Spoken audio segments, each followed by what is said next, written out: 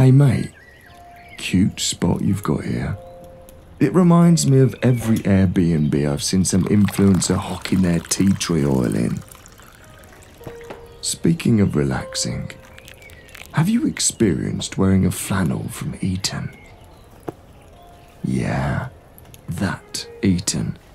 The one known for fancy dress shirts.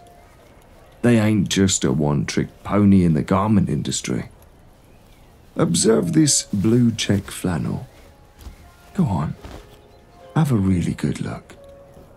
It's professional, yet slimming. Not some tattered relic from the 90s. It's suitable for lounging at home, yet it can be paired with a coat for a business casual look. Feel the lightweight and soft cotton tensile blend on this.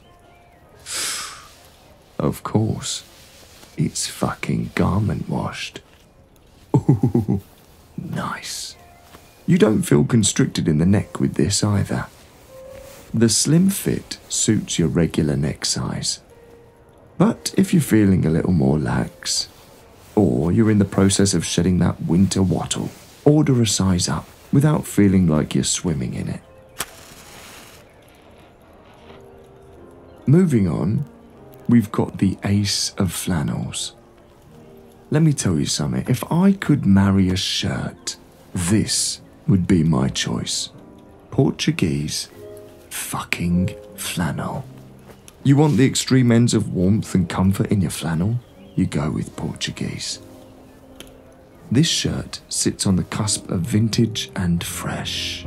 Just look at how particular they are with their blending of fabric patterns.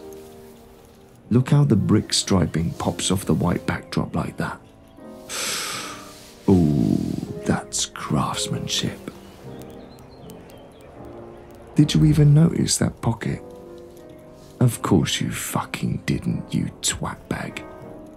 That's because the patterns are matched up meticulously, like a master carpenter matches herringbone around a corner, sneaky like fucking Sherlock Holmes. Love it. Sitting on the small end, you want to go with a 38 US or a 48 EU.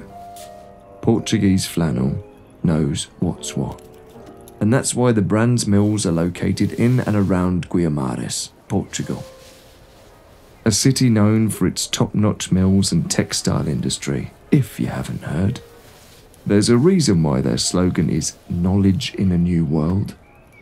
They know how to sell the old world to the new. They could sell a teapot to a TikToker. Do you know what I mean? Now, don't mind me, but I've got to put another log on the fire. It's a little fucked how much extra we have to pay to have these rentals cleaned, innit?